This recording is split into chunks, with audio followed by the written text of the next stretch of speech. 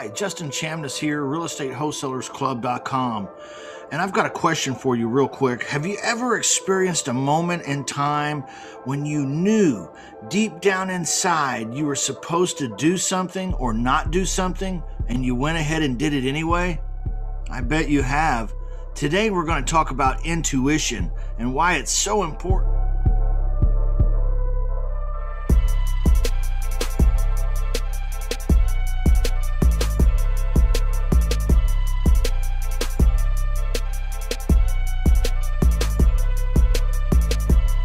Thing you want to do is live your life according to other people's ideas, because that would mean ignoring your own ideas, your own dreams, and your own goals, failing to express yourself in a real, authentic way. But listening to your intuition is not so easy.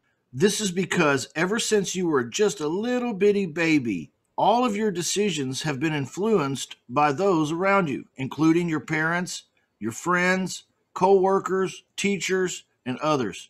No doubt your lifestyle is also a reflection of some of the influence these people have had on you. Perhaps some of these folks are encouraging you to just maintain the status quo. The idea is to stop doing what you feel like everyone thinks you should be doing and start doing exactly what your intuition tells you. Start doing what feels right to you. This means you're going to have to embrace the silence.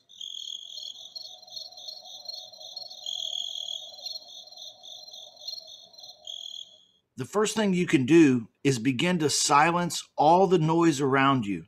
Start scheduling regular time when you can be alone. This may be a small retreat for a few days, or it may be a little bit of time each and every day. This is time when you're turning off the television, the movies, the iPhone. That's right, I said the iPhone and the Android.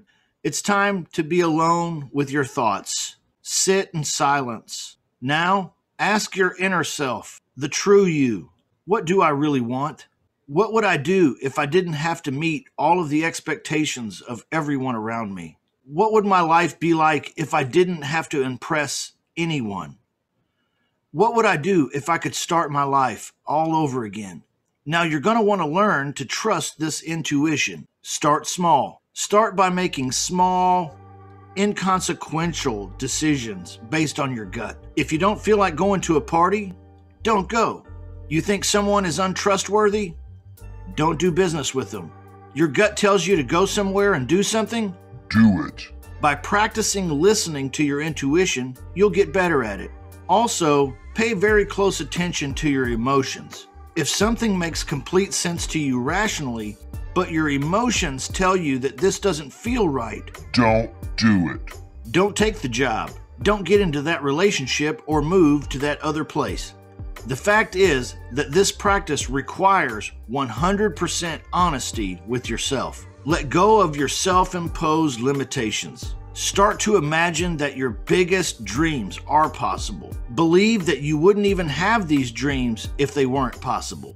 And finally, trust yourself and do what feels right.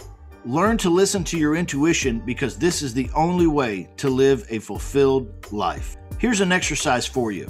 What's one time in your life that you did not listen to your intuition? What things can you do, and how can you schedule alone time into your day in order to improve your listening to intuition? Tomorrow I'm going to talk to you about deciding exactly who it is that you want to be.